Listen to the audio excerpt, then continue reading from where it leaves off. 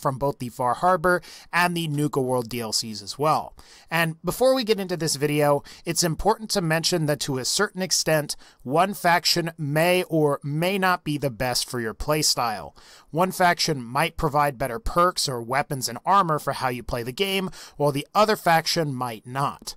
You may also decide to pick a certain faction based on how you roleplay, and there's nothing wrong with that.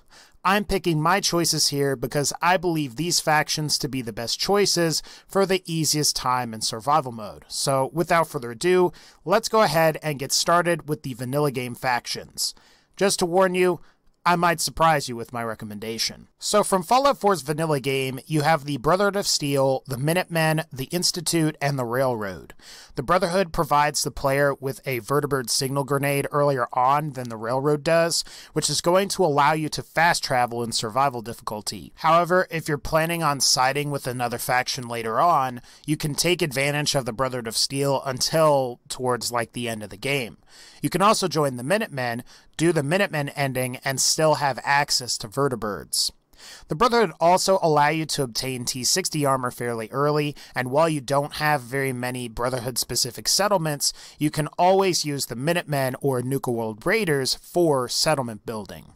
And another nice thing about the Brotherhood is that you get access to unique T60 armor pieces by completing their side quests, and if you go far enough into their quest line, you can get a free T60 medic pump and a T60 jetpack. Both of these are nice if you don't have a high science perk. You can also get the X111 compound, which will instantly heal rads in survival mode and can be quite useful if you're in a pinch. The Brotherhood does have its downsides though. Many of the perks I've mentioned can be used before you have to ally with a specific faction for the end of the game. So for example, vertibirds can be used as long as you don't make the Brotherhood of Steel hostile. Plus the faction's main companion, Paladin Dance, ends up leaving the Brotherhood of Steel during the Blind Betrayal side quest mission. So if you side with the Brotherhood towards the end of the game, you lose your faction companion. Some of the unique items that you get later on aren't as amazing, and a lot of the good Brotherhood uniques are acquired upon joining their faction. So for example, something like the Righteous Authority laser rifle is going to be better than the Sentinel's plasma caster. The thing is that the instigating effect on the Sentinel's plasma caster would work better on a silenced weapon as opposed to being on a plasma caster, and the plasma caster would probably benefit from like a rapid legendary effect or something else. Now, if role-playing is important to you, you may also take issue with the Brotherhood ending, as it is fairly severe. Then there is the Commonwealth Minutemen. Within the first hour of the game, the Minutemen's first quest provides you with access to T45 power armor. While this is the weakest of the standard power armor models, it's useful for your first couple of levels, and assuming you know where all of the fusion cores are early on, I could see you easily using this armor until level 13 or so when T51 becomes available. Another nice perk of the Minutemen is their artillery cannons for settlements. The nice thing is that both of these can be acquired regardless of what ending you ultimately choose, and they are some of the Minutemen's most positive features. The one unique thing about the Minutemen, though, is Preston Garvey as a companion. Provided you equip him with better weapons and armor, he actually has one of the better companion perks in the game, and it is a perk called United We Stand, and it boosts damage resistance by plus 20, which isn't that great, but it allows you to deal an additional 20% damage when you are quote-unquote outnumbered, and this is defined by the game as having 3 or more opponents fighting you at once. So it might be worth it for you to max out Preston's affinity. The problem with the Minutemen is that you can side with the Institute, Brotherhood, or Railroad and receive most, if not all, of the benefits that the Minutemen provide. The Minutemen also provide a limited set of exceptional unique weapons and armor from quests and vendors, and for this reason, it might actually be a good idea to remain allied with the Minutemen if possible, but not totally complete their quest line. I would say once you get the castle, you should attempt to choose one of the other 3 of the factions in the game. There's also the Institute. The Institute allows the player to travel from anywhere in the Commonwealth back to the Institute. Now, on the one hand, this ability is quite nice, as it allows you to travel from a very central location on the map. Unfortunately, the Institute's teleporter doesn't allow them to fast travel anywhere on the map, like you sort of can with the Brotherhood or Railroad vertibirds. This is a shame, as having the ability to teleport anywhere would make the Institute a phenomenal choice for a faction. Another issue that I have with the Institute is their faction companion, X688. While he definitely looks cool, his companion perk at max affinity is pretty weak. Shield Harmonics boosts energy resistance by plus 20, and you'll find that this is almost negligible depending on how you've built your character.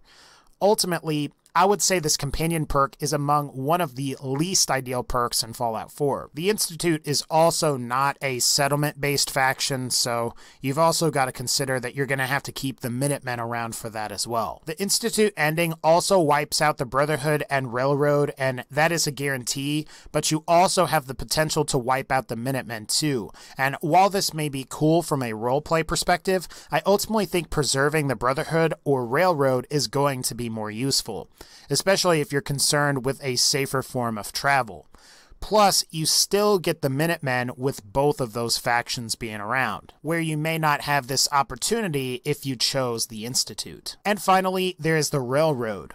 The Railroad eventually acquires the Vertibird Signal Grenade, however, it is after their version of nuclear options. So once you take out the Institute and the Brotherhood of Steel, you will get access to their Vertibird Signal Grenades. Presumably, you could continue to use Brotherhood vertibirds until you ultimately decide to betray them for the Railroad, and then you could complete all the Railroad quests and get this functionality back. The Railroad also has access to some really nice stealth weapons, like the Deliverer, and you can also buy the Tinker Tom Special if you're so inclined to do that. If you don't use power armor, you can also acquire the Ballistic Weave mod, which improves the armor rating of various pieces of clothing. Deacon is also a good companion for stealth characters. Deacon's Cloak and Dagger boosts sneak attack damage and makes stealth boys last 40% longer. This is going to be useful if you're constantly using silencers to deal with various enemies throughout Fallout 4. Otherwise, the Railroad's ending is slightly less severe, as it does result in the destruction of the Brotherhood of Steel and the Institute, but I would say of the 4 endings, it is the second highest good karma ending, with the Minutemen ending being the highest karma ending in my opinion. Now, the question is, which vanilla game faction is going to be the winner here? Now, I know some of you guys are going to be upset, so I'm going to apologize in advance, but I'm actually going to place my bets on the Railroad. Now, that said, the Minutemen is going to be an extremely close second, or you could even argue that it's going to be a tie, depending on your playstyle.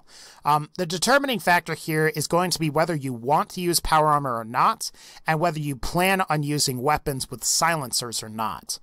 I would say if you don't use power armor and you're using silencers, you should go with the Railroad.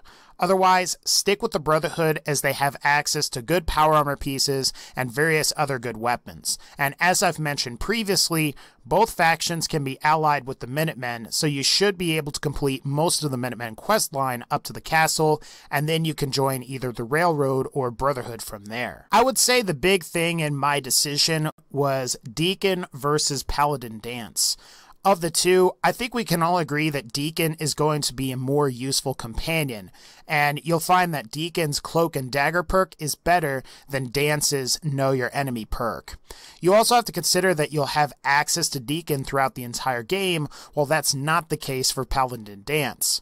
But simultaneously, if you're not playing a stealth character, you may find you prefer a companion both from another faction, as well as one that isn't allied to any faction. So for example, you could join the Brotherhood and then use Preston Garvey. I would ultimately say that if you choose the Railroad or the Brotherhood, you're getting the best perks for travel, and those Vertibird Signal Grenades and survival are extremely important. As for the worst faction to choose, I think it's clearly the Institute.